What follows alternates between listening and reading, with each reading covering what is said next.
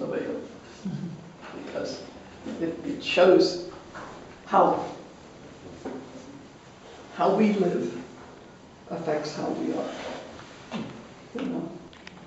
And he had seen God, and according to the tradition, no one who had seen God could live. And that's why his face was so radiant. He was just overcome. And so they couldn't stand it. And so they had him wear a veil. And that was common for women in those days, to wear a veil on their faces, but not for men. So I think it's kind of interesting. I just thought of that. Hadn't been part of my reflection before. I just thought of it because, you know, Iraq is where much of what happened in the Old Testament happened. And women still wear their faces veiled in Iraq. But not men. So some things are kind of fascinating.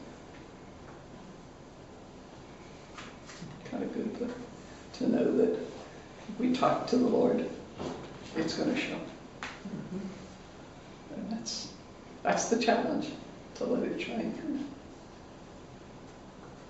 Without being, I guess the word is goody-goody. Sanctimonious, yeah. Or holier than thou. That kind of thing. Yeah, that's the real challenge, I think. And, you know, and that's the treasure. Finding God. Finding the joy that we can find in God and giving up everything for it.